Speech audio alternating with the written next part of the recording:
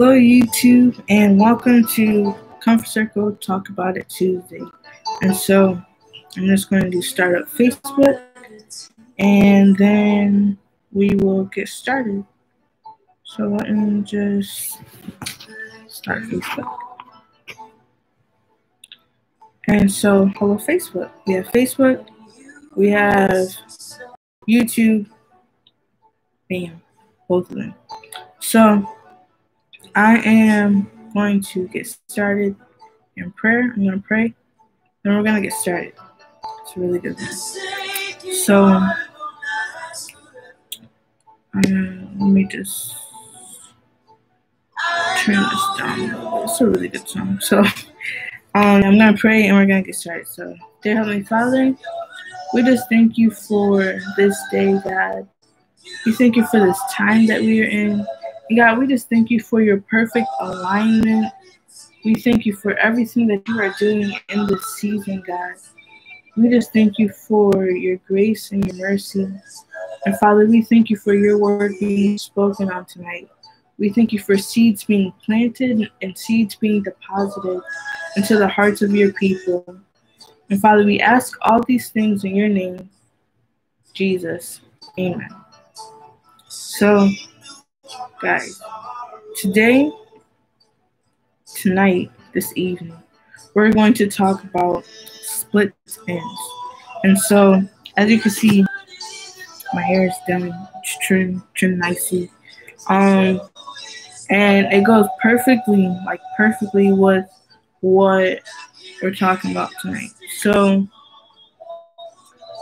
split ends. Let's talk about split ends a little bit for those who don't know. So, for people who grow their hair, who want their hair to grow, your hair grows, it grows every now and then. The hair may be a little off. So some parts will be shorter than the other part. Some parts may break off. Some parts may be unhealthy. So when that happens, then the ends of the hair start to split off. When the hair is no longer healthily growing, then that is when it starts to split off. It starts to break off. And so what that means is your hair can be it could be all the way down to here. But if it's splitting, if it keeps splitting off, it doesn't matter how long it looks. It's damaged. It's broken. And if you want it to grow properly, you have to cut it off. You have to trim all the dead ends off.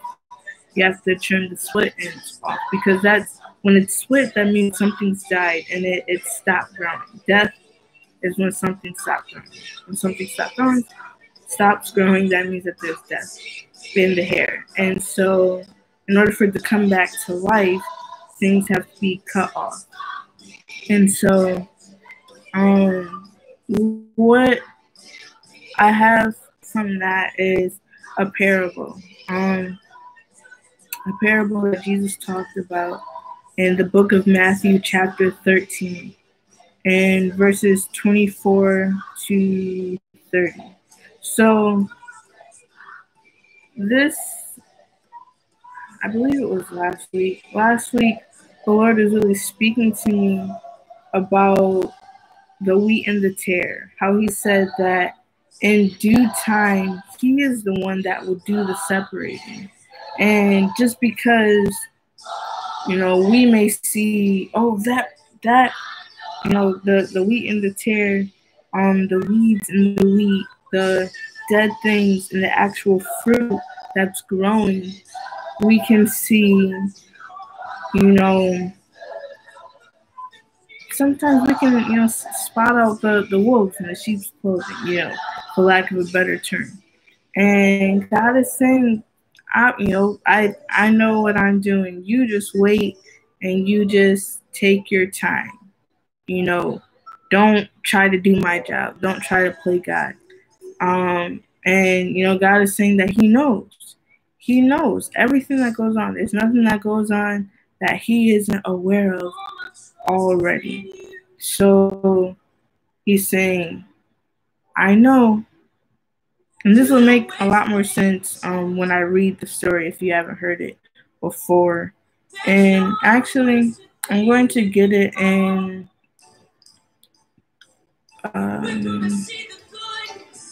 maybe Amplified. Amplified, I love the Amplified Bible. Matthew chapter 13, verses 24 to 30.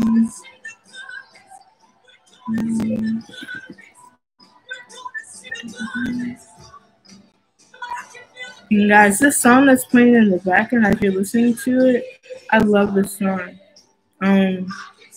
It's called Heaven's Secrets. And I'm just gonna pause a little bit. It's gonna start replaying again in a little while. But I love this song. It says, well, I can't think of it right now because it's singing another part. But I think it's about to play. Let's see. No, it's not. But we'll hear it, don't worry. It's so good. I remember the lyrics. Now it says, as if your love wasn't enough, are they about to? Yeah, here it is. You can hear it. You promised us all heaven's secrets. I know that we would see it. And so I just think it's so beautiful. This song is new by a band called Wilder, a movement called Wilder, to celebrate the different cultures and ethnicities coming together to lift up a sound before the Lord. And I just love it because it's saying, it's saying that God's love for us is enough. And saying if all he gave to us was his love, that would be enough. But it's saying not only does he love us, but he reveals his secrets to us. Why does he do that? Because he considers us friends. And so we'll see that later on as I'm speaking. But I just wanted to highlight the song because this is on my playlist right now on repeat. And so Matthew chapter 13 verses 24 through 30. Amplified reads, weeds among wheat. Jesus gave them another parable to consider, saying, the kingdom of heaven is like a man who sowed good seed in his field. But while his men were sleeping, his enemy came and sowed weeds, resembling and looking like the wheat. And so he put seeds of weeds, wheat seeds, if you will, resembling wheat, and put them among the wheat so that people won't know what it really is. It's hidden sin, hidden evilness, and went away. So when the plant sprouted and formed grain, the weeds also appeared. So it says, the servants of the owner came to him and said, Sir, did you not sow good seed in your field? Then how does it have weeds in it, or tares, or a foreign plant? And so it says, he replied to them, an enemy has done this. The servant asked him, then do you want us to go and pull them out? And this is what the master says. He says, no, because as you're pulling weeds out, you might also uproot the wheat that I have planted, while you're trying to take down the weeds that the enemy has planted. And so the master says, let them grow together until the harvest. And at harvest time, I will tell the reapers, first gather the weeds and tie them in bundles to be burned, but gather the wheat into my barn. And so what I love about this, as I said, is it reminds me of my hair experience today, in the sense of, okay, my hair is here, and so when you have, so my hair, it's coily, 4C. If you ever checked out the porosity, most likely it would be 4C, the most coiliest one, really tight, they call it nappy.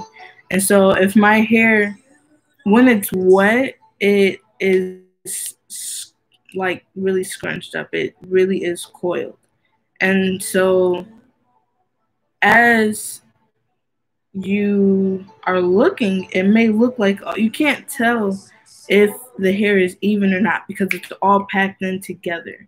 It's still in its baby stages. It's still in its coiled up stage.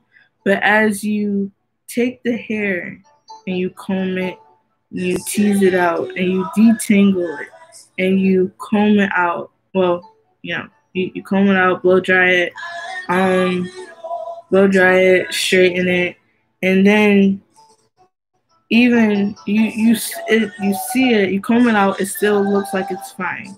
You blow dry it, you can see a little bit of a difference, but so the hair, when it's more coiled, when it's more packed together at it, that's more of the seeds being planted.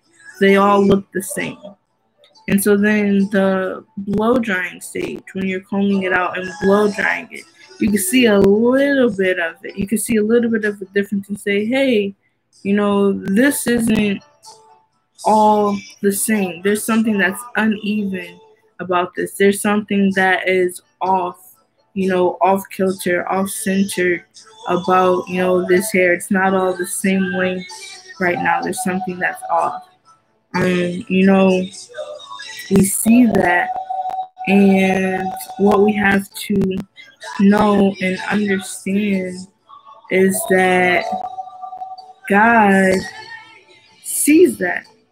I mean, God knows it all from the beginning, but we don't. God already knows that there's some hairs in there that need to be trimmed off because they're dead. There's some hair in there that's grown, it's been growing, but it really hasn't been splitting off. There's a lot of split ends in there. There's a lot of dead ends in there, and they have to be cut off so that it's not bad looking. Dead hair, dead anything is not good.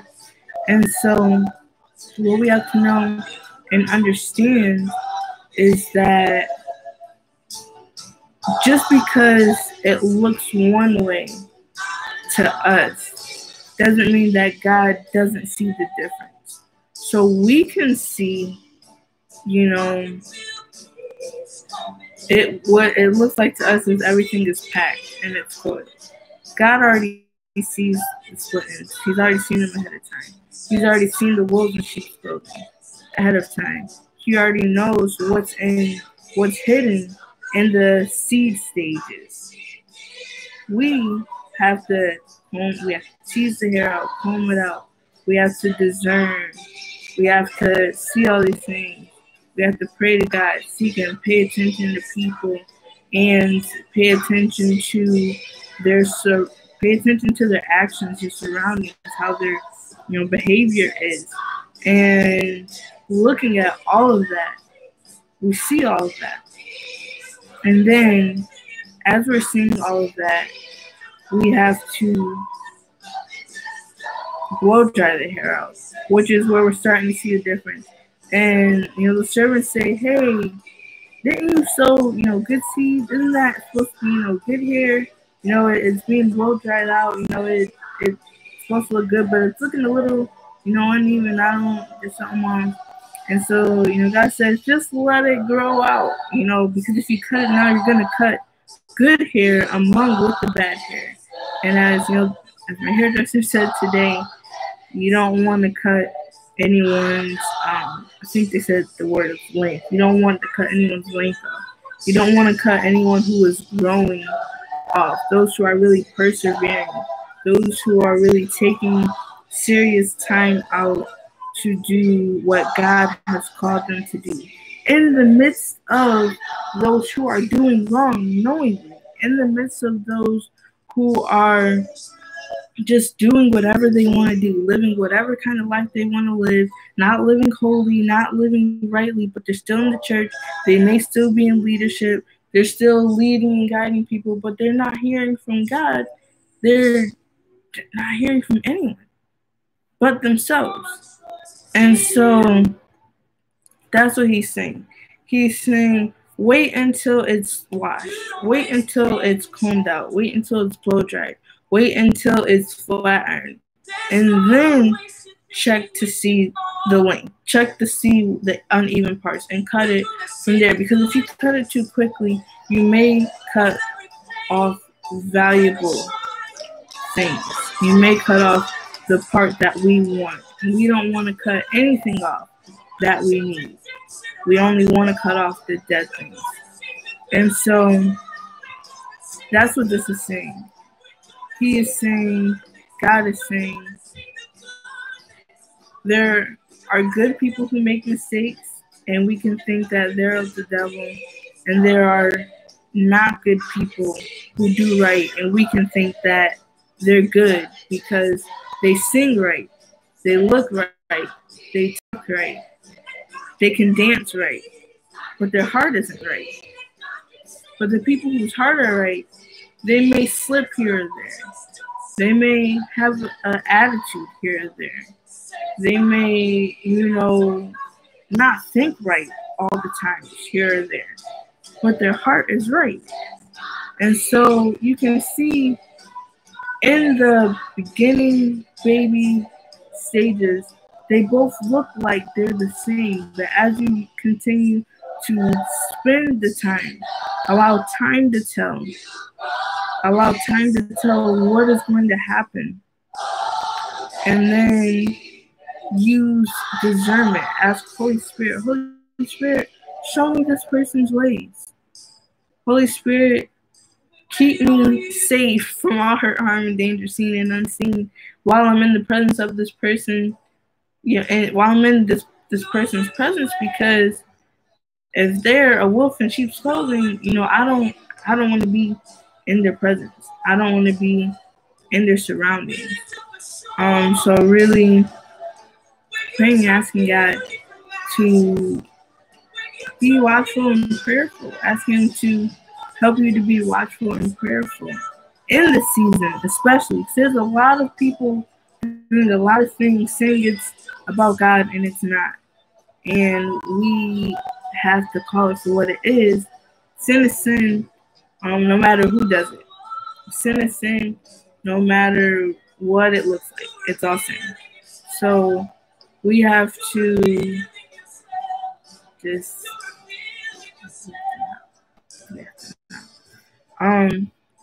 so I'm going to go to John 15. As I told you with this song, I love it.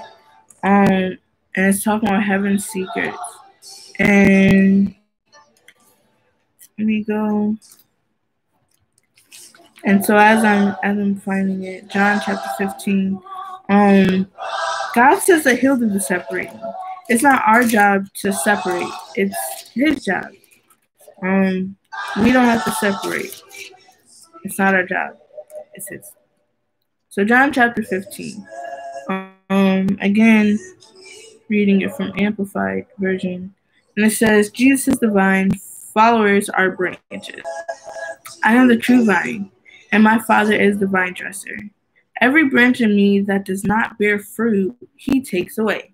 And every branch that continues to bear fruit, He repeatedly prunes. What does that say? He repeatedly prunes, which is cutting off and taking away.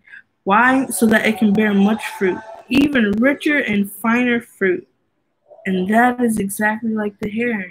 That is like why split ends, when it's dead, it's just continually breaking off. It's not bearing any good fruit. It's not bringing in real growth or real length. It says in verse 4, remain in me and I will remain in you. But it says, just as no branch can bear fruit by itself without the vine, neither can you unless you remain in me. And saying, neither can you bear fruit, produce evidence of your faith unless you remain in me. So if my hair is dead and it's continuing to break off in deadness, then there's no life. It's going to just keep splitting off and there's no life. And so it says, if we are not in him, then there's no life. And in him meaning in Christ. And so it says, I am the vine, you are the branches. The one who remains in me and I in him bear much fruit. Otherwise, apart from me, that is cut off from vital union with me, can do nothing. If anyone does not remain in me, he is thrown out like a broken off branch and withers and dies. They gather such branches and throw them into the fire, and they are burned. Wow, that sounds just like Matthew 13, where it is saying the wheat and the tare or the weeds are gathered up and they're thrown into hell's fire and burned away. So we don't want to be burned away. We want to make sure that we're connected to him. We want to make sure that we are growing in him as wheat and not weeds. And so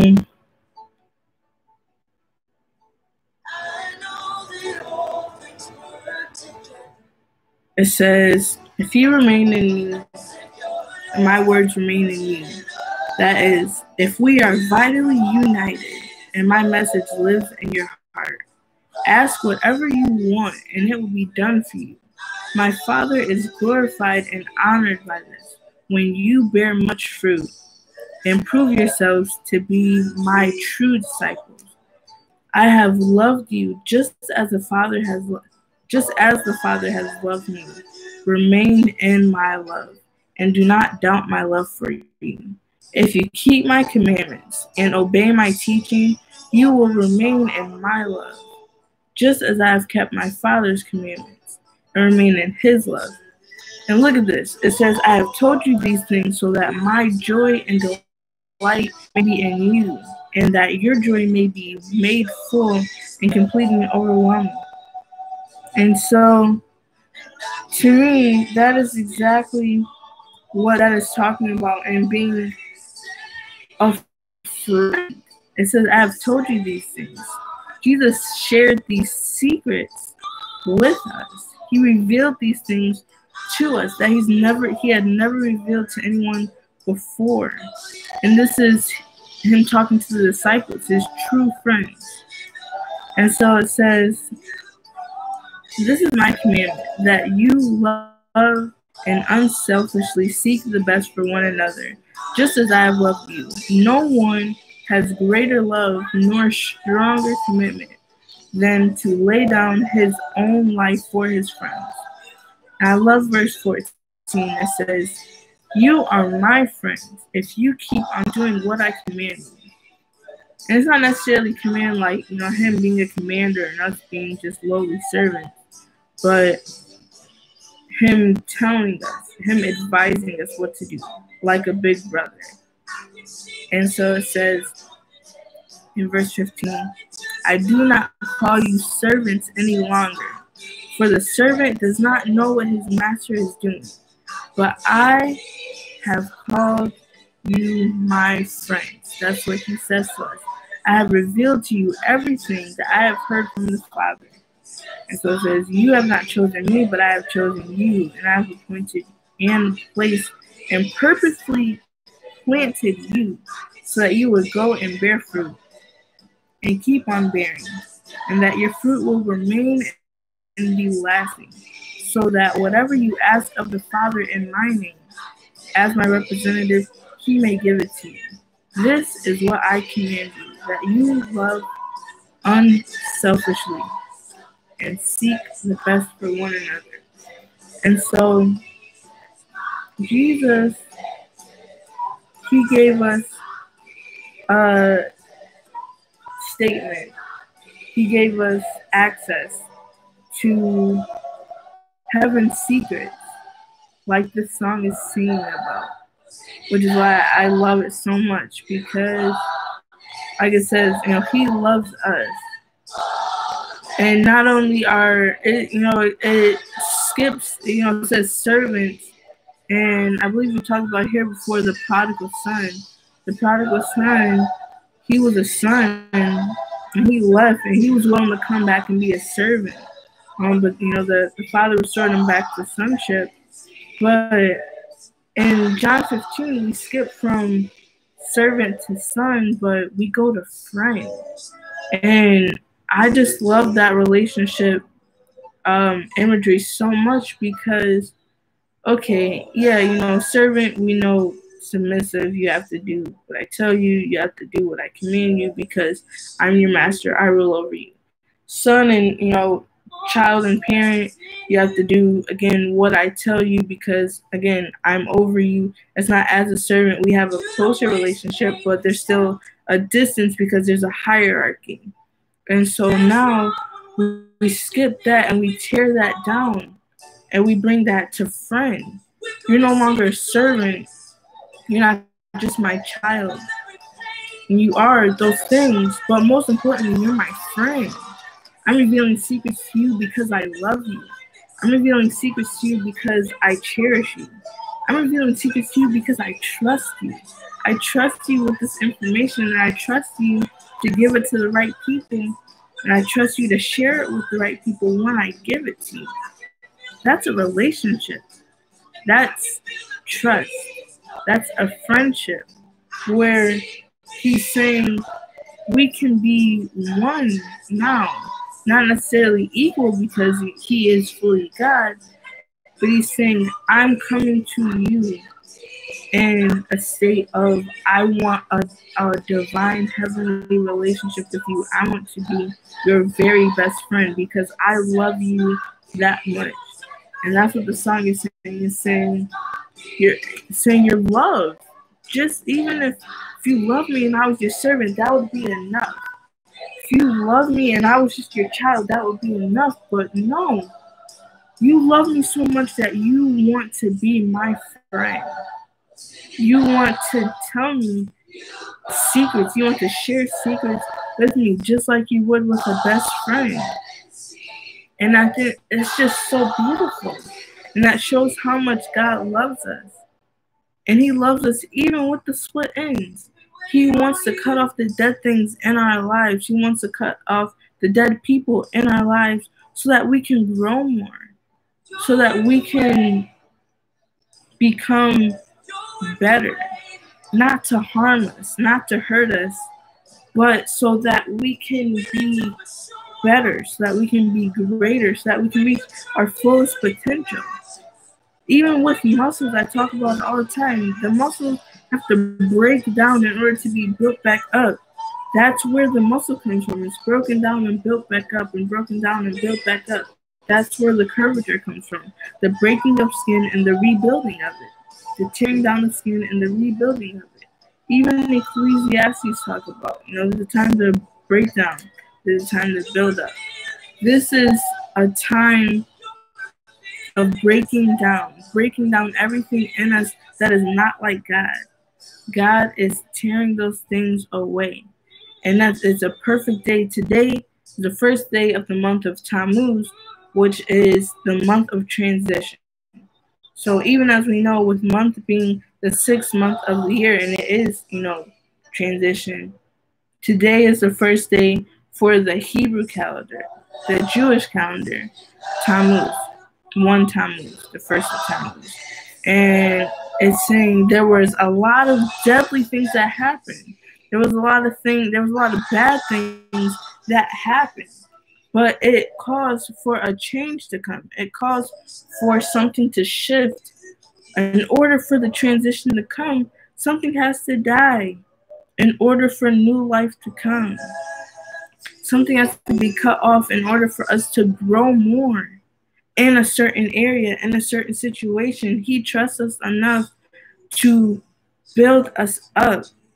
He trusts and loves us enough to be torn down so that we can be built back up. So if you've had things dying, if you've had things cut off, if you've had people leave you, trust that you are in great company. Trust that you're in a season of transition where he's tearing things down, he's breaking it down, he's allowing it to die, he's cutting it off so that you can be built up even greater. So that being said, guys, be encouraged. Know that God is with us. He is with you. And he will never leave you nor forsake you. So no matter what it looks like, continue to walk, continue to move forward, continue to press toward the mark, and know that he is God, know that he is good, and know that there's nothing that can stop you. So I thank you all for watching, and I will see you next week.